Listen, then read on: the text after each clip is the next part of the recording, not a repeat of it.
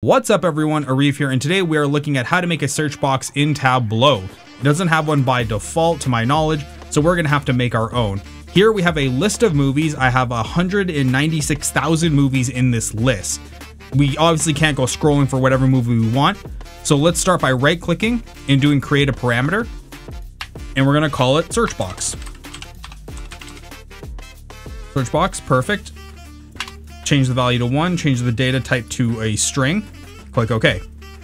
Now we're just gonna go right click and show the parameter. Next, we need a calculated field to act as our filter. So we're gonna do underscore search box filter. And then to keep it simple, we're just gonna use the word contains. And we're gonna say contains our title. And then we're gonna match it on substring, which will be the search box. So now when you click OK, and now we just come in and we add the search box filter to our filter. We select trues, click OK. And now if we come in to our search box and we type in Harry Potter, you can see, there you go. You have all of them.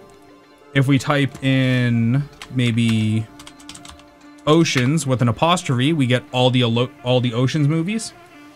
And that is how it works. Now, obviously, inside of the filter area, you can customize it far more. This is where you do true false parameters if you want stuff to show up or not show up, or edge cases.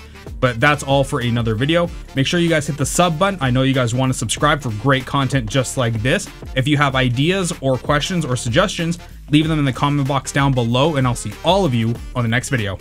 Bye.